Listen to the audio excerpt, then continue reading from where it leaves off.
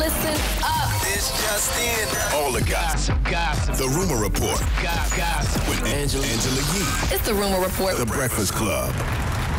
All right, well, according to reports and according to the U.S. Sun, Wendy Williams' son, Kevin, charged $100,000 to her Amex card before Wells Fargo froze her accounts. Now, Kevin has released a statement, and he gave this statement to the U.S. Sun. He said, I vehemently deny any allegations of unauthorized use of my mother's Amex card. This is a false narrative perpetuated to justify freezing her accounts. So, not sure what's wrong or what's right here, but, you know, charging that money. But how can they say it's wrong if just like my daughter uses my card and I say, yo, go buy this or buy that, and if there was a problem, then I would say it was a problem. Wendy would have said it's a problem. That's still her money. That's her family's money. They can't decide who uses that money and who doesn't. According to this quote-unquote source, you know, there were several red flags ahead of the accounts being frozen. That was one of them. And they said that Kevin was demanding that Wendy's advisor pay the bill instead of Wendy, this source claimed. Kevin Jr. is saying that's not true. Now, don't get it twisted. Wendy don't Yeah, look 100%, I highly doubt it. I highly doubt he did that without her permission. Yeah, that doesn't I seem highly right. doubt Yeah, that. that doesn't seem right. All right, now Usher is responding to Diddy's R&B is dead proclamation. And here is what he had to say during an interview with Bevelations. Or even like Puff saying, you know, R&B is dead. He sounds nuts to me. It sounds crazy. I'm looking at what I think is getting ready to happen between Puff and JD, you know, in Atlanta to celebrate the music. Yo, y'all don't live without R&B. Neither one of y'all. Nope. So you know, yeah, if it's a thirst trap moment or either, you know what I'm saying, you trolling, yo, man, keep that shit in the comment section. I'm not f***ing with none of that. Okay, Usher. Usher get spicy. Hey, listen. Hello? Yeah. Can you hear me? Oh, yeah, I agree with Usher. You can't declare a whole genre of music dead just because, you know, your particular single may not be doing what you want it to do. Like, I know Diddy's promoting his record with Bryson Tiller. Correct. I don't know how it's doing or how it's not doing, but it feels like, you know, it's just promotion for that single. But to me. But the problem with that is that record, in my opinion, ain't necessarily R&B. It's more poppy to me. It's not really. Really? It's not, Poppy. Yeah, it's very up tempo. I don't know. It doesn't. Seem, Well, you know what? Well, coming from a DJ, that's a great thing to say, and I would say that to Puff if I had a conversation with him. I'd be like, look, you know, you saying R&B is dead, but you don't necessarily have an R&B record out. Just because you have an R&B singer on a record doesn't make it R&B. Whoa. damn. I think Puff cut his mic off. Puff definitely cut his mic off. I All didn't right. even think he was on Revolt anymore. What just happened? I don't know. All right, and Capitol Records has cut ties with that AI rapper we just played for y'all yesterday, FN Mika. Now, Envy, you said it was trash. Mm-hmm. And according These to people, man. the statement, Yeah, you back, Charlamagne. Go ahead. yes, Capitol Records They just cut me off. said in a statement provided to Complex, we offer our deepest apologies to the black community for our insensitivity in signing this project without asking enough questions about equity and the creative process behind it.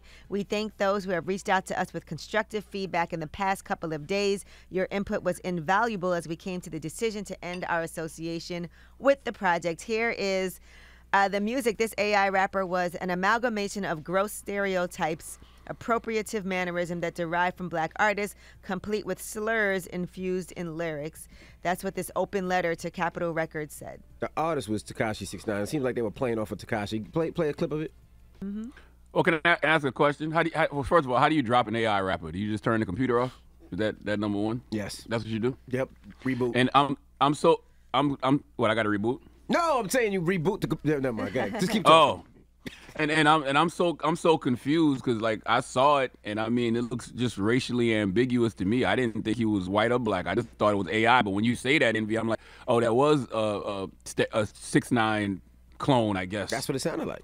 And he's AI, so he's mimicking a rapper. So he had all the stereotypical tropes of a rapper in this era, right? The chains, the dreads, the tats. So who's really at fault here? Is it the people who created the AI, or is it the rappers he's mirroring? Because if he can't use it, 6ix9ine can't use it either, right? So where's the petition to 6ix9ine can't use the N-word or any of these guys? I don't know. I don't even know what you call these people. I'm about to say racially ambiguous. I don't know what is 6ix9ine's race. He's Mexican. I think he's Mexican. So nobody who's black, if you're a rapper, you can't use the N-word if you're not black. What do you Just mean? ask it. No, I mean, it is what it is. I don't think it's right. Like, what's a slur for a Mexican person? If a black person says that, then they cancel. Then it's over. Then it's a wrap. But I'm with you, but I'm just saying, why are we not keeping the same energy for the real rappers? If you're telling me that this is a clone of 6ix9ine, which now that you said, I can see it. How come like people aren't writing letters? Yeah, that's how not come what people it's aren't writing letters to the labels? That's not what it's supposed to be. That's what it sounds like. But they're not saying this is a clone of 6ix9ine.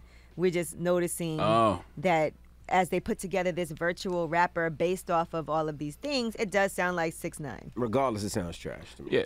And listen, I'm not about to sit here and defend the AI rapper because I truly don't care. But an AI rapper using the N-word isn't because he's racist. It's because whoever created It sells. the AI is mimicking rappers. Correct. And using the N-word is what rappers do in their music. Well, So it's if you trying don't to like sell. it, to me, so if you don't like it, to me, this is a classic example of the mirror effect. Like, damn, you might be looking at what you do. Yeah, I and mean, maybe you need to change. I'm sure the AI rapper, what they did was got all the information of what sells.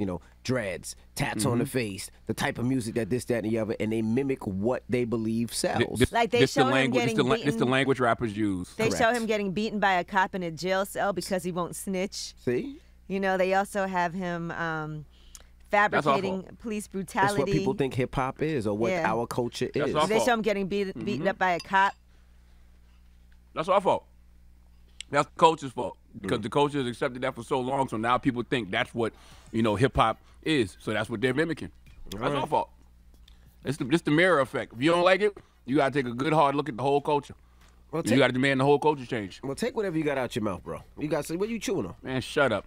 Shut up. See, if they did an AIU, it'd just be gay. And you would too. You would be on my back. Or I'd be on your back.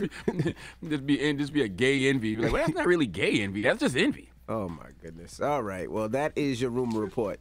We got front page news next. What we talking about? Yes, we'll talk about a former Troy University football player who has filed a lawsuit against an ex-teammate and 3 coaches. We'll tell you what happened to him. It's awful. All right. Now, we were talking that R&B is dead. A lot of people haven't heard the Diddy and Bryson Tiller record. We'll play a little bit of it now, and then we'll get in the front page news. It's the Breakfast Club. Good morning.